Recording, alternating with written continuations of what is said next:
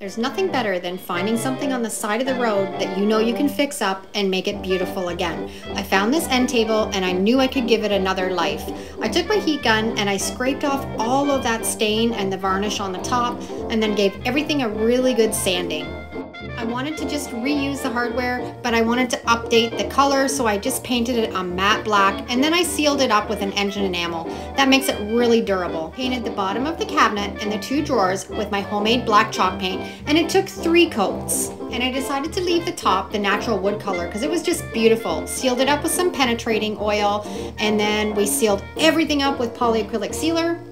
And I just love this upcycle.